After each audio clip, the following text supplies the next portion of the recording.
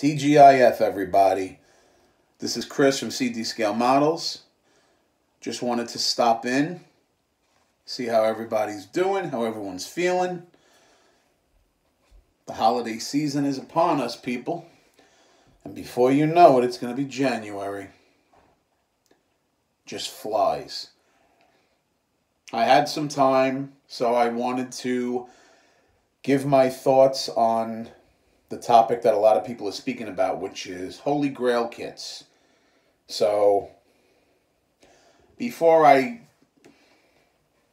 put my 2 cents in on that, I just wanted to thank a good friend of mine, someone who gave my channel a boost very early on when I was a nobody, and I'm still a nobody. Let's be honest. I'm just some dope that makes model cars, and that's about it. And I don't even know if they're any good, but who the hell knows? I'm trying, that's all I could say. Anyway, my friend, the guru, Mr. Thomas White, old Tom, Rambler 69. Tom, I got your card a few days ago. It's just been a very, very busy time in my life, as you know, because we text on somewhat of a regular basis. He'll send me some pictures here and there. I always ask Tom questions, and Tom, I hope I'm not being a pest when I ask you questions, because that's the last thing that I want to be. But there's certain things I don't know, and I just figured if I ask, then I know. And Tom has been gracious to always help me and always steer me in the right direction, and I thank you for that, and it truly means a lot to me, because I know every time I ask you something, I know that you're going to help me. And if I can ever help you in any way, shape, or form, I really don't know how I can, but I'll certainly do everything in my power to reciprocate. But I just wanted to thank you and your wife. I did get the Christmas card, as I got the last one last year as well. So I want to thank you guys for it. You have a great holiday and a great New Year as well. God bless. All right, so with that being said, Holy Grail kits. Well, I know different people have different thoughts and different ideas on what a Holy Grail kit is and what the definition of a Holy Grail kit is and all of that stuff. And that's all fine, well, and good. I don't have an opinion on it.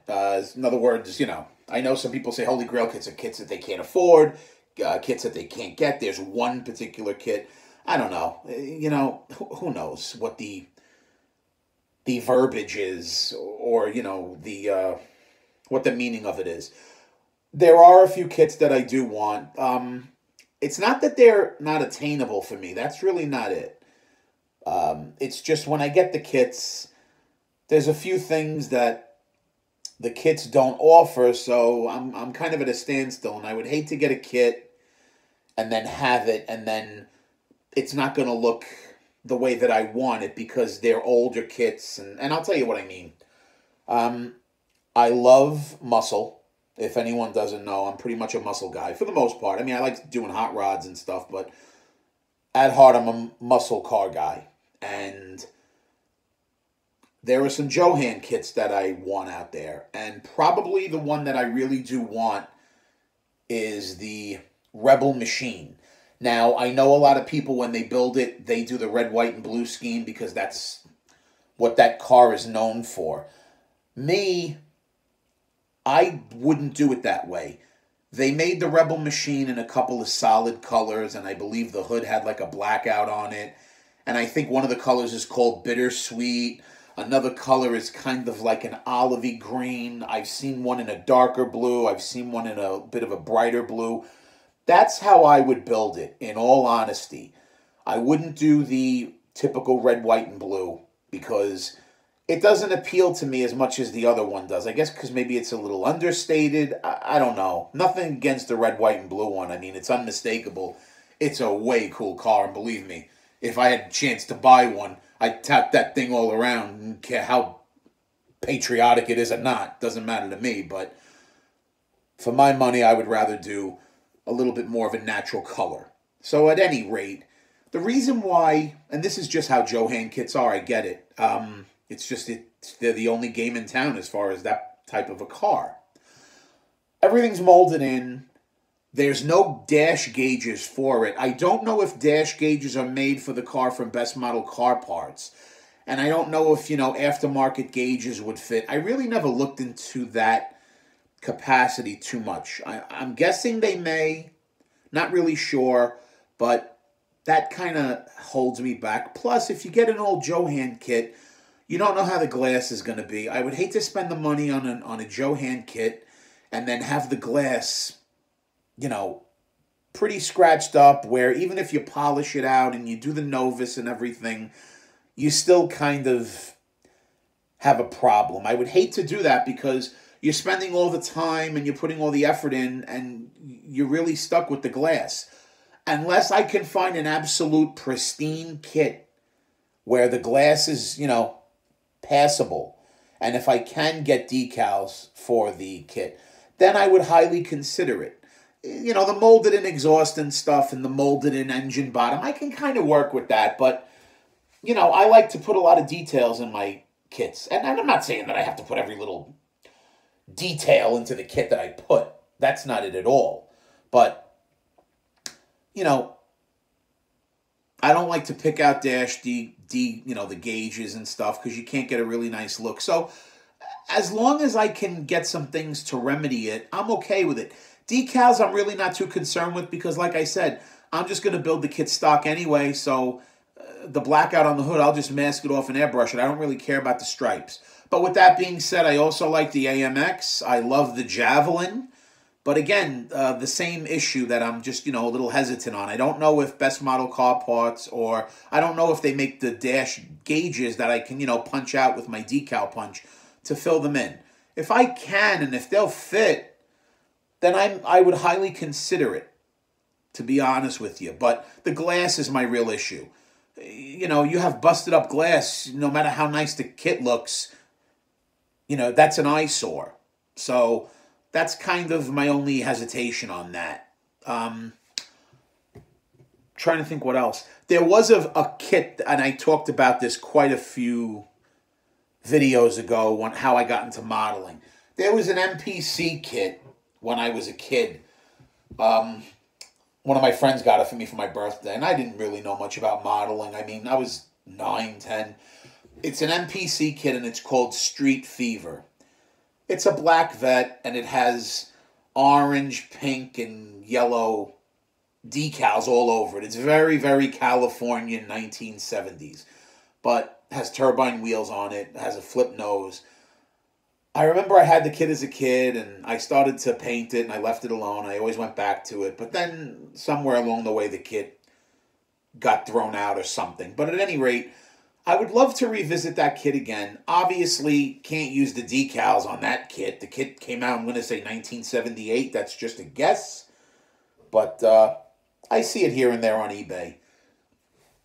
Would I build it? Yeah, maybe. I don't know, if me not putting the decals on it, if I could still get that look, because the whole look for that kit is the decals. If I can get those decals, reproduced to look exactly like the way they did from MPC, yeah, I would highly consider it, just for the nostalgia factor. And probably my last kit that I would say, and again, it's a decal thing, and I know several people have this kit, and it's a resin kit. The movie Corvette Summer with Mark Hamill came out in 1978. That Corvette, you either like it or you don't. There's really no in between. I like that vet. I don't know why, but there's something about that vet to me that just looks tough. And I know they make a resin kit, and I know they make the accessories, and that's all fine, well, and good. But my issue is that car has a very specific flame pattern on it. Now, I am no airbrusher in the least good enough to do that. And if you want to replicate that car, you have to do the decal. Well, you have to do the flames all over it. Pretty much spot on. I know they don't make decals for that kit. I don't know what the process is for decals. I don't know all that, but I'll tell you right now, if someone would make the decals for that kit, specifically for that kit, and I know that the decals kind of go up the front and they go up the sides and the back, and if there is a way that those decals can be reproduced or produced in some way, shape, or form, I would buy them and I would get that kit and I would take my time and I would build that kit just like the movie car. But again, those little nuances just kind of hold me back because they're Grail kits. You want them to look as nice as you can. You want them to look a certain way. But then at the same time, you're going to go through all the work, clear coat and all this stuff. And then you're going to have, how you going to do the flames by hand? There's no way it's going to look good. That just holds me back from pursuing what I'm trying to achieve. And I don't want to sound like, I'm being a perfectionist or a prima donna. That's not it. It's just that they don't make decals. I can't airbrush those flames. I don't know how many people can airbrush those flames on a 124 scale car the way that the 1-to-1 is. So you either build it without or you try your luck and see how it goes. I'm not that good. So I would just kind of leave it alone and maybe suffer in silence. But those are probably my Grail kits, I would say. And again, I could get them, but it's just that that's what's holding me back. Because they're old kits and, you run the risk of, not getting good glass or, getting busted up glass and stuff. The GTX build that I did, there was a tire mark in it and I wet sanded it and I used Novus. You could still see the tire mark. Thankfully, I had a spare kit and I used the glass and it's okay. But you know how aggravated I would have been if the kit's all nice and then you can see a tire mark and you can see, BF Goodrich Radial TA in the glass. Things like that bother me. And I don't know how you guys feel, but, that's kind of what holds me back. If I want to build the kit, I want to make it to where it's going to look like the way I hope to. But I've been watching a lot of you guys' videos. And just so you know, I want to apologize to anybody that I haven't been commenting on a lot of my videos recently, and it's nothing personal. It's just I'm trying to get commenting on people's videos, but life gets in the way, and now the holidays are here, and if anyone knows how I operate with the holidays, I got a lot of cooking and baking ahead of me, but I try, and I just wanted to let you guys know, I don't want you guys to think that I forgot about you or I have no interest in reaching out to you. That's not the case at all, so I apologize. And again, if anyone does want a shop card from me, all you guys have to do is just send me an email in my description. I know a few people mentioned shop cards to me. Just send me an email. I'll be more than happy to send you a card out. I don't want anyone to think that I'm ignoring your requests for shop cards. But send me an email. I do check my regular email and my junk email. So you want one, send it to me. I'll get one out to you right away. Anyway, have a great weekend. Enjoy the holiday season. I'll talk to you soon. Bye, all.